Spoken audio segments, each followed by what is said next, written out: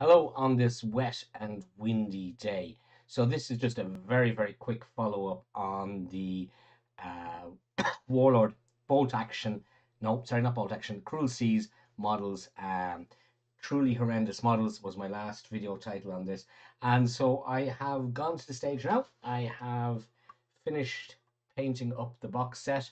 Well, with the exception of the Stuka. I've gone with a very basic color scheme because they're horrible models. It really haven't gotten any better. It's a bit hard to see this one because the light is not great on it.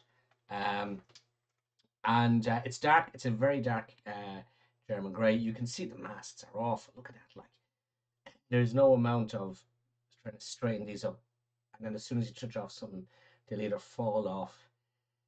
There's a davits here which are metal, and the bridge was metal, I think, on this one. So I have painted a grey. It's quite hard to see it on this one.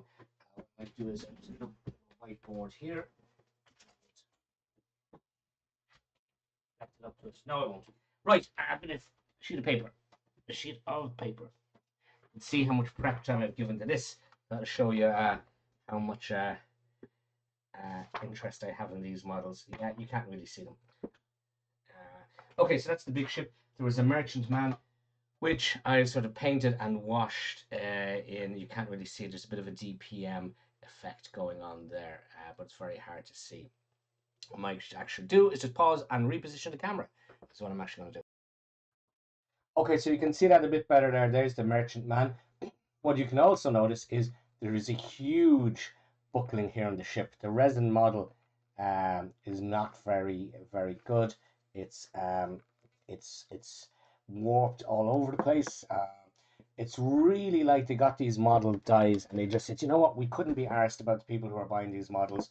Just slap anything in, just slap them out in a bag, just throw them together. No instructions for the assembly, and you know what? That's their fault. They can deal with it. Plus, as well, on another level, I don't buy much from Warlord now anymore because they're a UK company, and post Brexit, they've really just decided to pay for their Brexiting. They were just going to put the prices up in Europe. So, as I said, I didn't really buy these. These were Dunicas who'd bought them pre-Brexit. So that'll show you how long we've had these models. We're not playing a game. So there's one of the submarine anti-submarine bolts or torpedo bolts. Giving that a little sort of a blue. Uh, it's a bit hard to see. It has also a green wash on it. This one has a sort of a bit of a camouflage effect going on as well. Very basically painted. Painted them with Vallejo, sorry, scale 75. The main grey for these was scale 75. Just looking for it there. Sea grey, it's called. It was an airbrush paint. Sprayed it on, bit of black and a bit of white. And then for washing, I used these Vallejo washes. Or Viejo, not Vallejo, Viejo. So that was it, yeah, and that was the sea grey that most of them got done in.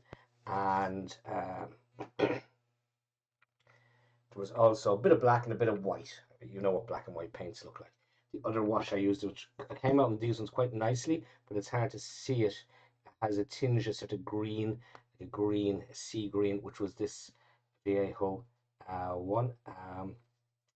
These are a nice sized bottle of washes, and they're way cheaper than Games Workshop, and they have the advantage of, oh look, and they have a proper mechanism on the top there for dropping out the paint. So even if you do knock it over, they're not going to spill everywhere. Which, as anybody who knows, if they've ever used a Vallejo or a Games Workshop wash, it will spill everywhere given half the chance. So where to next? Well, the next thing is we have the models. Dunica has made up some other ones.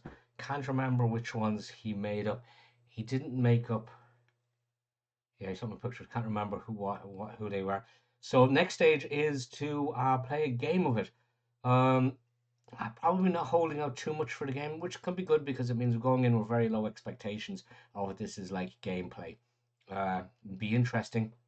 We'll let you know. We'll give you a report back when that's done. But until then, talk to you soon and be good.